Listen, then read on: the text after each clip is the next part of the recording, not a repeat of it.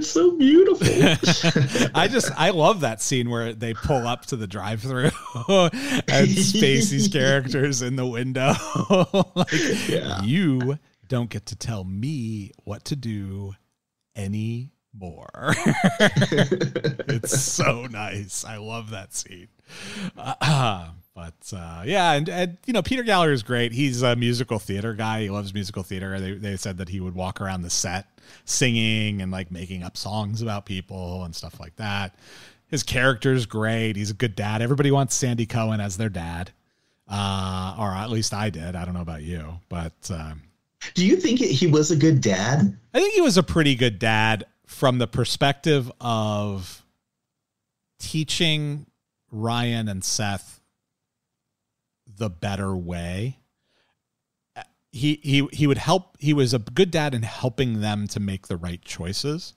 He was a terrible dad when it came to oversight, supervision, like actually laying down the law or establishing rules or any sense of order. He was terrible at that. He would try and guide them to make the right decision for themselves, right? Yeah, I think that's good. That's accurate. Because I would think that, you know, just setting boundaries is, it was like tough for that household, right? It's tough for all of these households, apparently. These kids are feral. They're wandering around with no supervision, no oversight. There's this, I've got a bullet point that just says absentee parenting. It's like, I think it's the episode, where is it? It's the episode where I think it's the one where Luke gets shot. Both Seth and Sandy and Kirsten are home, and they get asked like where Seth is. And they're like, oh, I don't know, but I'm sure he's fine. And he's been involved in a shooting at a party. And they don't even know yet. No, like the phone rings and it's them calling from the hospital or whatever. It's like they just have no idea where their children are at any point in time. Yeah. It feels very Gen X. If you're very familiar to those of us who are Gen X to have watched this and go, oh, I know that. It's 10 p.m. Do you know where your children are? Do you know where your children are? Yeah, that's true. So, so there's definitely I was gonna say, I do like how like Kirsten actually calls that out at the beginning of season 2. Like when she's like telling Sandy, go get him. You know, I'm tired of your hippie bullshit or whatever she says. Yeah, basically, that's what she says. I'm tired of your hippie bullshit. We've got a responsibility. We have to be parents. Yeah. We can't just let this child do whatever they want. Yeah. So. Yeah, it's fantastic. He's also a little pervy. I wrote a little bit about this because I didn't remember this being the case, but there's definitely some sort of moments there. You know, Sandy flirts with Marissa a little bit. He calls Summer hot a couple of times, like in a very enthusiastic sort of way too, right? Like he's sort of commiserating with Seth about how hot his girlfriend is. And that's funny and cool, but maybe a little inappropriate. Well, that's part of the hippie thing, you know, they're not parents. True. He's the buddy, which is it is kind of cool in a way because, you know, it is especially when these kids are, I mean, they're what, 14 or 15 or whatever. I mean, that's not really old, but you're in that transition of getting to adulthood, right? You know, so yeah, you need to teach them how to be adults, but they don't know how to be adults. You can't just assume they'll figure it out. You know, it was pre-smartphone and pre-ubiquitous internet, so it probably, you know, it was a little bit closer to the way we grew up than sort of the way kids grow up today, though, I think. Yeah. But all right, so that's Sandy, and then you know, our last sort of main character this season, although it's arguably not. He's not a series regular. He's just a recurring. Is Jimmy Cooper. And I call him Milhouse's dad. So Yeah, because he's basically Kirk Van Houten. He's a hard luck loser, but he doesn't have the same sort of down on his luck lifestyle that Kirk Van Houten has, because he's continually falling backwards into money. He still gets to live in Newport, and then he eventually goes to Hawaii. And I mean, he's to me the easiest character to laugh at in the show. He's easily the worst character in season 1, in my opinion.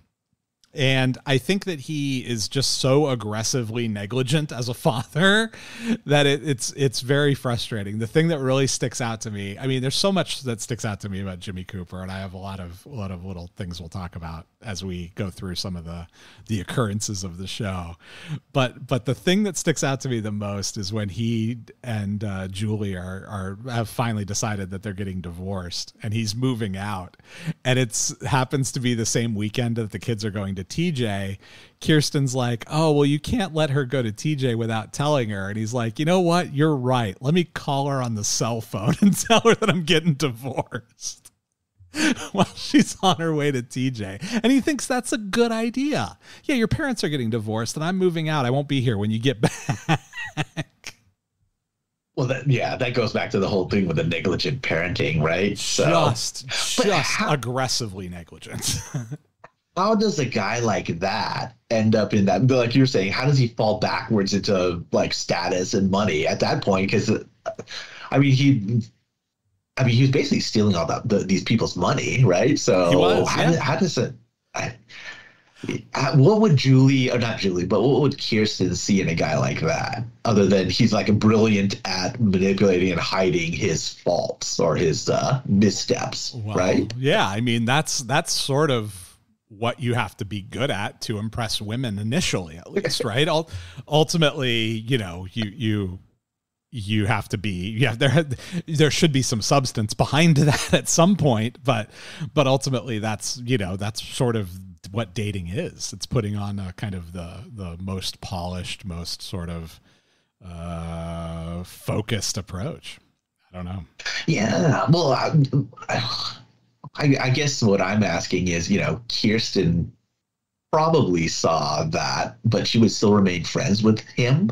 Oh, you know what I mean? I see what you're saying. He lives next door, right? He was her first love, and so there's an element of that. I see what you're saying. That's not particularly realistic that these people that Kirsten continues to associate with him, especially given his wife is Julie Cooper. Yeah, that's right. Yeah, so I don't know. It's one of those things where it is, I think, like a fault in his character, as far as I'd like to see, maybe he was really, really good at one time as far as like making money for his clients or something like that, so I think they kind of imply that he was, right, because everybody had their money invested with him and he was doing really well, and then he kind of he made a couple of bad trades or whatever, and then it kind of snowballed and spiraled on him. On his E-Trade account. Right, exactly. Doing it at home. From home on E-Trade with a 12-minute delay. Yeah. Jeez. I remember watching this the first time and thinking, and I even when I watched it the second time, a few years ago, I remember watching it and thinking to myself, oh, Jimmy Cooper has a gambling problem, because he's always watching ESPN Classic or watching some sort of sports on television. And I'm like, we knew he was in financial troubles before it all got revealed. You knew he's in financial troubles. You see him constantly watching sports on TV, and you're like, oh, he's got a gambling addiction and he's lost all their money to bookies or whatever. I think that might have been a more interesting story. I think so too. I actually think so too. And I like how they do establish, I mean, this is just another burden that Marissa has as a character. Like, she has to deal, like, he doesn't want to deal with these agents who show up at the house. She's supposed she has to answer the door. Yeah. So. Speaking of that scene, I want to talk about that scene for a second, because I have this bullet point here called Sex Object Marissa. And that scene is she's shot from behind with basically most of her hip exposed and her pants down, like halfway down her ass, when she's talking to her father. They're shooting her from basically like like center frame butt of Marissa on screen with Jimmy kind of in the background as she's talking to him. It's sort of the first instance of that sort of objectification of a high school girl that you see over and over and over and over again in this show. And it very much stuck out to me on this watch. Well, even the wardrobe that these girls, and maybe that was at the time, I think that was probably what was in style anyway. But just I remember like it was very like the clothing just for high school kids, it's just very revealing. Like these skirts are really short. Yeah. I'm like, wow, if that was your daughter, would you let her dress like that? You know, well, and that's the other thing, right? It's like, okay, well, wait, is that the right vernacular? Is that the right? Would you let her do that, or would you encourage her to make better choices? It's like, it's tough there too, right? So, well, it's the setting boundaries part again. Yeah, exactly. But they talked about when they were casting Marissa, the character description of her was that she is the most beautiful girl in the world, and she knows it. And that is what they were looking for when they cast her. That was their sort of character synopsis for her character. So that's interesting. Yeah. So, but we'll get back to the sex object Marissa stuff because there's a bunch of that. But it's not just Marissa; it's also Summer in several scenes as well. And we'll talk a little bit about that and sort of like again. Is it problematic? Is it not problematic? And, is it differently problematic when Summer, Rachel Bilson's 24 years old in the scene versus when it's Misha Barton and she's 16?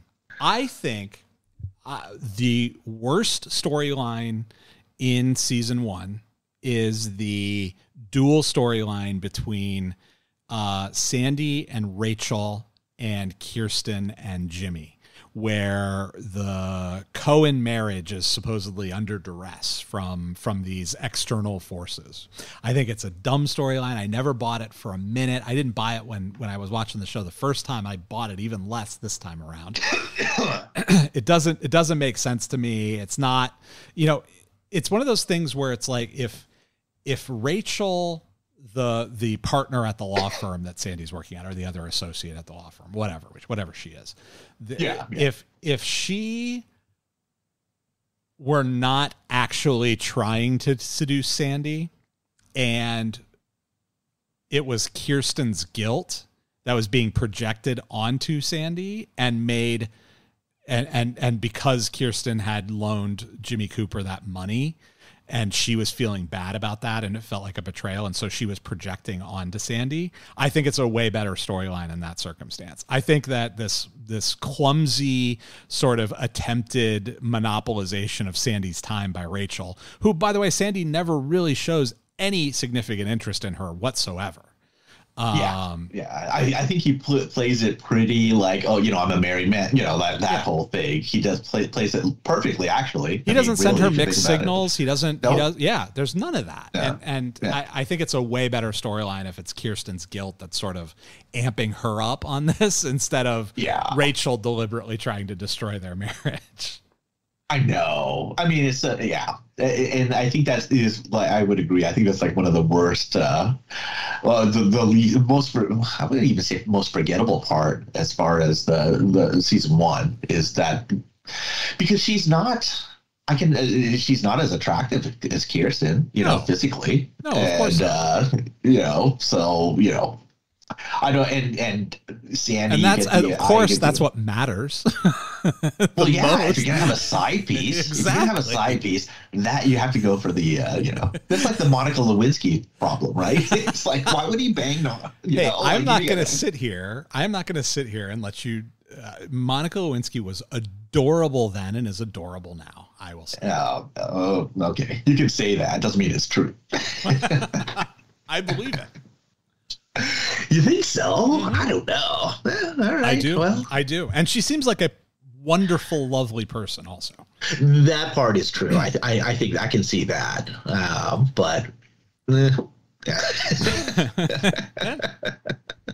but I would. We don't always agree on these topics. What's that? No, we don't always agree on these topics. Yes, that's right. There is room for dissent, but I think at least for the character Rachel, whatever her name is. God, like it would be annoying actually. I think after like just these transparent like